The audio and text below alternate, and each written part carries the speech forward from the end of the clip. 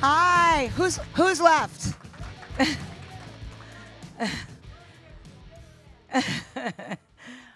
Welcome everybody. This is a really, really, really special conversation. We have promised you a deep dive into fashion today. We've gone deep, and now we're going into the realm of science fiction turned reality. I can't wait to talk to our latest innovators.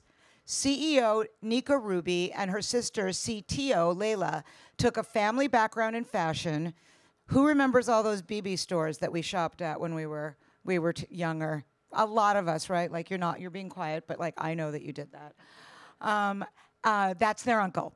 After Neeka got a degree in materials engineering and business at Berkeley, and Leila received her BS in computational neuroscience from Johns Hopkins University with an in-progress medical doctorate from Harvard Medical School, they decided, what should we do this weekend? Oh, we'll create fabric from thin air. Well, not our best air, carbon. Please welcome Neeka and Leila.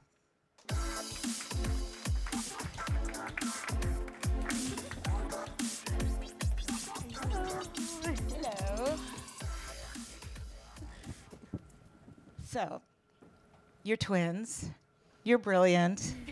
You're gorgeous. And fashion was the family business. Somehow you decided not to grab a celebrity ambassador and start your own line of cozy loungewear. How come you didn't do that? Tell us about the path that led you to Rubi Technologies. Yes. It really feels like a lifetime in the making. Like you mentioned, our uncle was the founder of BB, and it just meant we grew up exposed to the design studio and the whole supply chain and really the art of fashion, and we fell in love. I think it's such a beautiful, really an art form.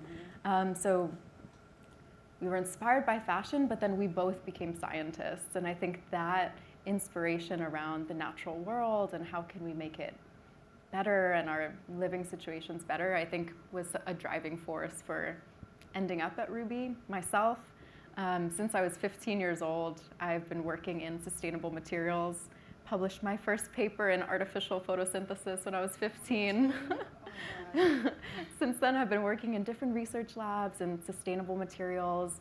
Was just really enthralled by this concept of all these problems and challenges that the world is facing. They're really based in science. You can just do things in different ways and solve these problems, and it's really an opportunity to change the way we do things. Wait, I'm just curious to back up. Like you had this passion for fashion. How did that not kind of go a more traditional way? Like, why did you even? This is 15. Yeah. Why did you end up going the science path? True. So I think we grew up in Northern California, surrounded by a lot of nature. Our family immigrated here from Iran, and we always heard stories about the orchards and the farms and the nature that they used to have back there. And then I think also just other family members were scientists and doctors, and I think it was a mix of like family influence and really being inspired by nature. Anything you'd add? Yeah. And how did you decide your path in the medical world? Yeah, so I'd say my path was a little, crooked and all of that, but really happy with where I've landed. Around a similar timeline to Neeka, I was working in research labs when I was around 15, but focused more on bioengineering. So I was really inspired by studying natural systems and then applying that to kind of disrupt the way that disease progress happens and how we can use that to engineer different kinds of medicines to treat brain tumors and different things like that. So that naturally brought me to medical school. While I was in medical school, I will say I did have one lecture on climate change, and that really opened my eyes to the opportunity to apply this strong research background that I had to actually create a solution that I thought would be really, really widespread in climate. You call your sister that second and say, I have our path. So she was actually working on Rubi at this time, and this was kind of during the pandemic, and I was feeling this disillusionment with my path in medicine. And I felt like joining together with Neeka, I felt we could really make something really impactful. Is that because you were never in class together, so you wanted to? That side Wanted to story. finally. They were never in class together. I was asking them backstage. Wanted to do something together. Finally. No, Yeah. we always sort of knew eventually we'd do something together. We didn't know if it would be a boutique or like a lemonade stand or whatever it was, but it ended up being this that I think really blends our two passions and backgrounds of science and research, and then also fashion and wanting to make an impact. Yeah, no, it's amazing. Nobody knows what you're talking about. So let's start with, what does net carbon negative mean? Yeah, so very simply, what that means is the CO2 that we take out of the atmosphere is greater than the amount of CO2 that's produced in manufacturing the material that we are producing. So we can go into a little bit more about the technology, because I think that would be... Go into a lot more about the technology. That would be very helpful. So what we're doing is creating carbon negative textiles for the apparel industry. And the way that we do that is with enzymes. And that probably sounds, crazy and like science fiction, but when you think about how a tree works, it breathes in CO2 from the air and binds it and uses that to create all of its structure. And that's essentially cellulose. And then we, as humans, cut down those trees and take that cellulose from those natural systems and use it to make things like fabric. So pretty much everything we're wearing can come from plants or trees, and kind of contributes to the degradation of the climate and the world. Yeah, and so the scale of this problem is fashion is the third most CO2 polluting supply chain on the planet. And we didn't know that growing up in the industry, and sort of discovered it on our journey. And most of that is from raw material production, which is what Leila's talking about processing these materials into fabric. Let's say cutting down endangered forests, or growing cotton and using a lot of water and energy to harvest it and turn it into materials. So that's what we're replacing. We're replacing this massive CO2 output that the industry does today with hopefully something that can be carbon negative and as widespread as fabric is today. Actually, it has the potential to account for half of the CO2 reduction that we as a planet need to do every year to hit our climate goals. Just fashion textiles. So it's pretty exciting. So how do you do this? Like, kind of walk us through, because you're not using any tangible substance to create fabric, right? We are, kind of. So like Leila mentioned, think of a tree, right? It's breathing in CO2, and then it builds up the whole tree structure. It makes its whole material basically from air, from CO2 in the air. We just think that happens. Yeah. So it's like pretty incredible. Like that's how trees like come to be. Wild. We take similar technology where you can imagine like a big reactor system, maybe like a big pot. We bubble in CO2 coming from a manufacturing facility or from the air. And in there, we have little molecules that grab the CO2 and turn it into things. So we can like harvest CO2 and turn it into like long-term durable goods that's fabric, yes. So what comes out is like this pulp material. It's called cellulose pulp.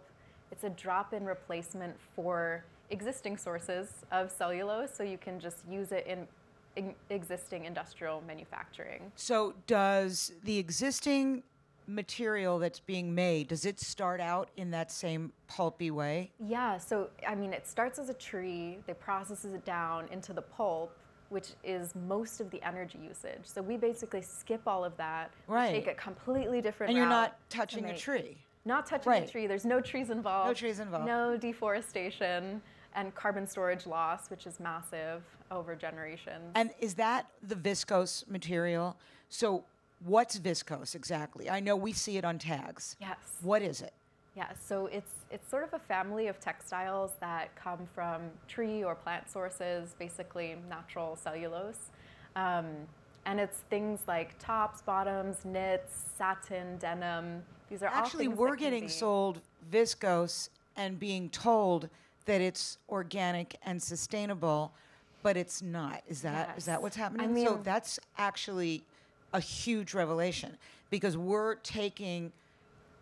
actually destroying trees and all the water and carbon and everything else that comes into it to make a fabric that we're selling as a sustainable, renewable fabric. Right. Yes? It's challenging because there's no solutions out there in fashion today really that can change the impact. Like when we say organic cotton or like a regenerative fabric or whatever, it's slightly better than maybe a polyester, but it's still contributing to fashion being the third most CO2 polluting supply chain on the planet. Water alone. Yes, water, CO2, like all these things. That's why we've taken the stance we need to make a definitive solution that completely rethinks the industry and just supply chains in general. And this looks like viscose. Yes, Whatever. same exact. So it's the same like thing. this is probably viscose. Yeah. Down to the molecular structure, it's the same exact material. So everything that we wear today and use in all of these different brands, we're making the same exact thing, but without,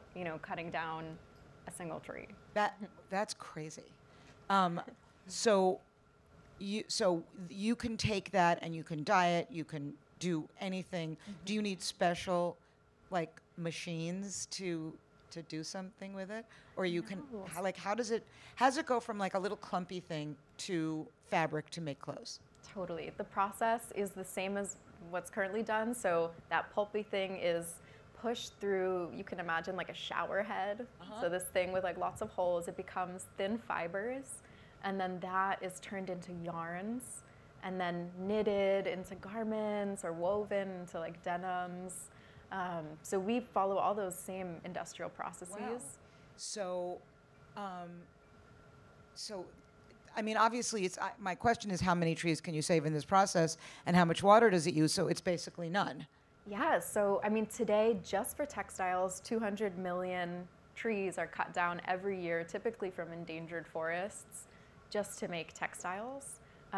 So if we can replace these current materials with a completely new production method that we've developed, it would eliminate the need to destroy all of that habitat and cut down those trees, and also use like a fraction of the water, 0.01% of what's used in cotton or for growing other.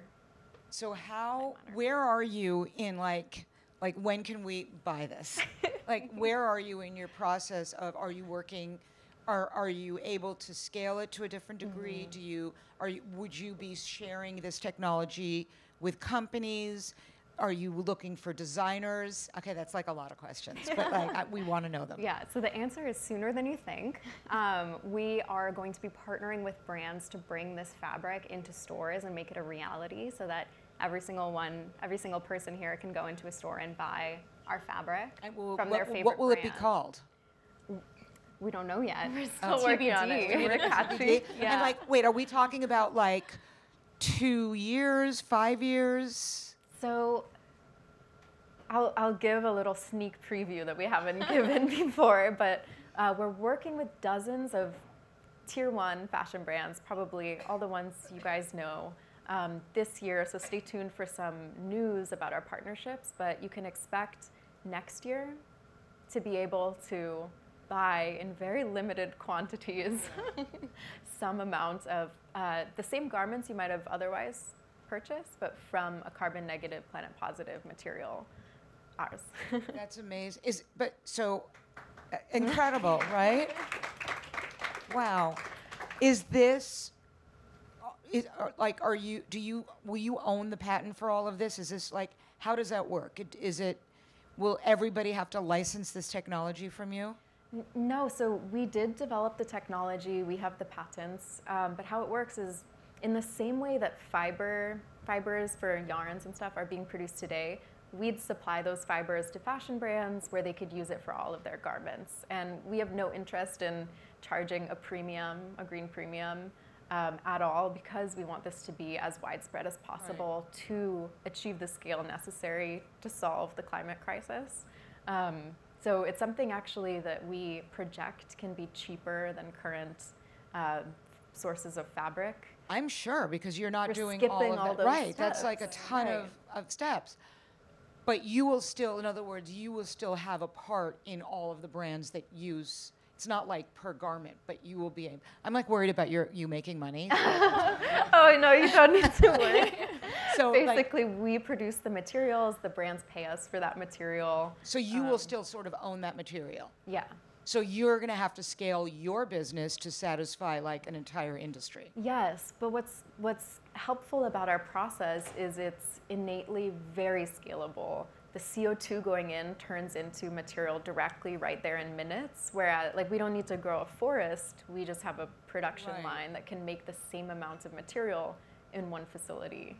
And another interesting thing is that we can co-locate the reactor anywhere that there is textile manufacturing. And that's something that we've been looking into deeply to cut down on transportation CO2 and all of that. Right, so it could be really local. it could be local, it could be right next to other garment, areas, it could be anywhere that, we think has a great opportunity to have that direct on-site production of materials from the air. Wow. So this is for viscose. You can't do silk or anything like that. Is this, or is that like coming soon? Yeah, so we're starting first with cellulose textiles, which is viscose. And the vision is that this builds a platform where we can make other natural materials from CO2 in the same way. So silk is a protein, so we could do the same thing and actually directly make proteins, make silk, proteins for food, use cellulose for building materials, packaging. It's really like redeveloping the way the world produces things that needs to happen to solve the climate crisis, and we're excited to hopefully drive that in a planet positive way.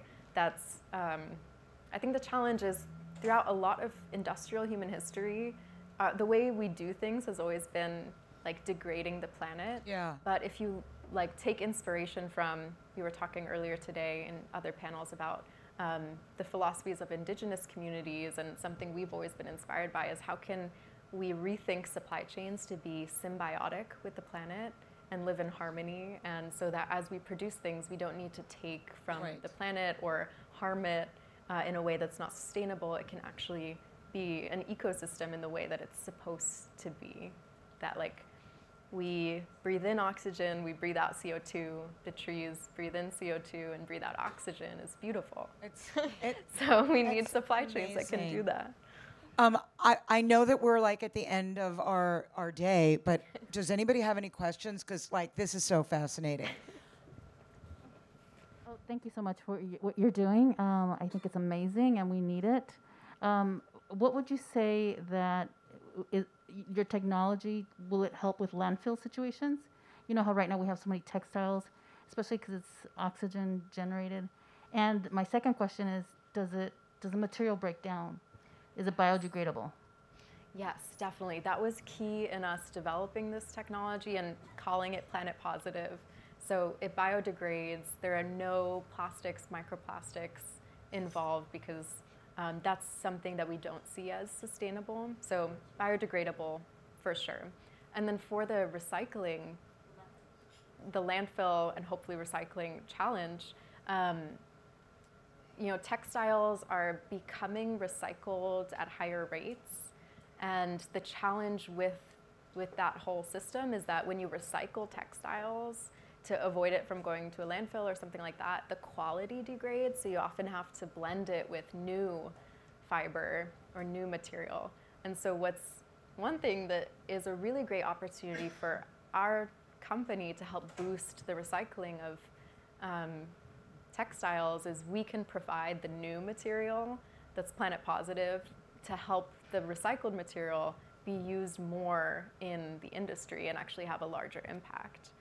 So that's one thing I'm really excited about. And then, of course, it can be recycled in the same way that viscose is recycled today, mechanical, chemical recycling, if like a garment gets to end of life and is recycled. So recycling, yes. Biodegradable, yes. And hopefully will help the recycling process grow a little bit in the industry. That's incredible. Anybody else have? Hi, this is Maya. I just want to say I am completely geeking out over here because Right, Maya, right? It's amazing. because I come from sustainable fashion, and the thing I really love about the work that you're doing is you're deploying like one of my favorite techniques. I teach biomimicry, and everything you described is biomimicry. When you're giving the illustration about how, the trees, and then how that parallels to, your technology, your incredible technology. And I just want to ask, how important do you feel when it comes to sustainability solutions? How important do you feel it is for people to, humans to use more bio-inspired technologies and processes, to learn from nature's intelligence in their innovations? Because you're an amazing example of that, and I feel like that's something that you advocate for. Thank you so much. That means a lot. I think we have so much to learn from Earth. I mean, I think we're scientists, we've studied this our whole career, just like how the Earth works, and it's truly beautiful, and it's like a perfect harmony, symphony, always going on every day. So I feel like our systems that we use as humans should mimic like biosystems if we're ever going to be sustainable, live in harmony with our planet, have longevity in our system and everything. So yeah, I definitely think even beyond this one application that we're focused on, I think there's so much incredible stuff to learn from nature. Like even just like there's so much in like the design of wing structures that mimic nature, and so much like genius in evolution that like now we're trying to mimic through like machine learning or AI and do it through models really quickly. But you can see what has been created over millennia on Earth, which is like a great quick way to get to the output of an ML or AI model or something. So yeah, so much to learn from nature. I think we should. Like Maya, this is amazing. This is just beyond amazing. I actually work with like a lot of brands like Patagonia and whatnot. I think one of the questions that I always hear within those conversations around materials is durability. How long would it last? So like how long does this material last if it is biodegradable, degradable? Of course. So because we're making the same material that Patagonia and other companies are already using, it's the same durability profile. They're actually one of the people that we're working with.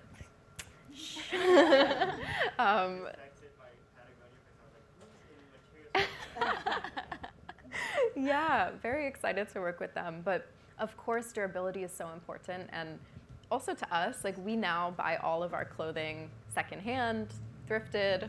ThreadUp is so great. Like all of the future clothes that the industry makes needs to be incredibly durable and something that can have long, multiple owner life cycles. So even beyond standard, which is what we definitely achieve now, there's some R&D we're working on where we can actually make it more durable, last longer, things down in the chemical structure that we can make the polymers a little bit more durable that we're excited about too.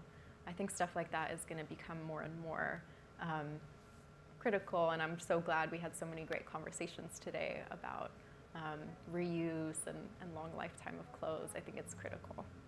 Another question here? Hey, first of all, I can't wait to see what you two are up to over the next few decades. This is amazing already.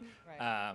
But this is maybe more of a philosophical question. You talked about price parity and wanting to make sure everyone has access to this. I'm just curious, especially given the last two conversations about fast fashion and the kind of overall consumption culture, how you're thinking about which brands you would work with or wouldn't, and whether you want to be a part of those supply chains or that's not something that you're interested in being involved in. Of course, it's such an important problem. And when we're choosing our pilot partners today, we make sure that they have sustainability missions and that they find innovation in the space important. But what we're aiming to do as we start building our brand and have more, I guess, like power in the industry is using that to kind of push brands to adopt ethical, like more ethical and social standards. I think if brands realize that consumers really want carbon negative, planet positive materials, and they can only get it from us if they meet our criteria in supply chain, that is a really powerful thing. And I think we have that power. We just need to sort of strategize as we're building these partnerships. And I think it's been really important for us in building our company to bring in the people that we want to see reflected in the whole, climate mission. So most of our employees are immigrants, people of color, women. We think bringing those voices into the conversation is going to be super critical to building, a sustainable supply chain. Yeah. And it's not even like bringing those voices in. It's like those are the voices that matter in this conversation.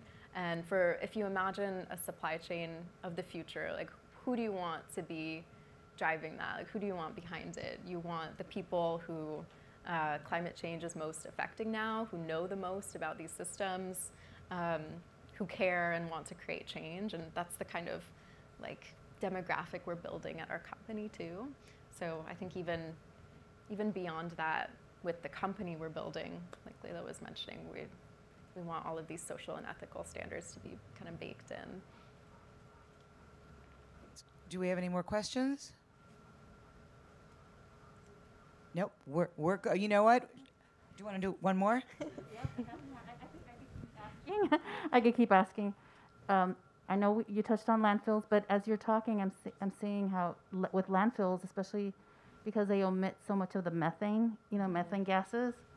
Is there a way that what you're doing, because you're scientists, to just do the enzymes that will take care of the landfills? We have Atacama, we have Ghana, we have all over the world this landfill problem. Yeah. I'm a trash artist, and I do landfill art. As one of my mediums, I use various different categories to get my message across. But hearing you, I was thinking, is that something that you all can create to help with these landfills? Yes, that is such a great idea. I think there's I love your ideation because there's infinite options with science to solve problems like this. So just thinking about that problem, there have been bacteria discovered in various landfills that break down plastics and can break it down into biological materials that can be reused in ecosystems. So when you extrapolate that out, maybe there's something that can be developed using similar pathways or metabolisms of something that can easily break down all of the components in a landfill through an industrial process that then just becomes something really benign and or goes back to the elements that you can reconstruct new materials from. Yeah, totally. Yeah, and I think another point there is, so we, in our system take CO2 from the air and turn it into things, but methane is just, another great molecule. Yeah, carbon and hydrogen. So there are so many applications of those kinds of elements and materials. So using enzymes that naturally react with methane in an alternative system, I think is another incredible idea. Love it. I mean, considering that you're doing this in the fashion world, you have potentially the ability to go into different sectors in life. Totally. It seems like it's endless for where you sort of landed with this. It's exciting. Of course, we need to make it happen. The execution is the hardest part. And well, I thought that we were getting close next year. Yes. So I'm ready. We're working really hard, but exactly. I think the potential is really exciting and massive. I'd love for you guys all to join the journey. I mean, I think this is amazing, and what a great way to end the EMA Impact Summit this year. This is definitely, as I said, it's like science fiction, but it's real, and I think that that's really what we're looking to do. So thank you so much. Thank you for being here. Thank you so much. You guys are amazing. So much.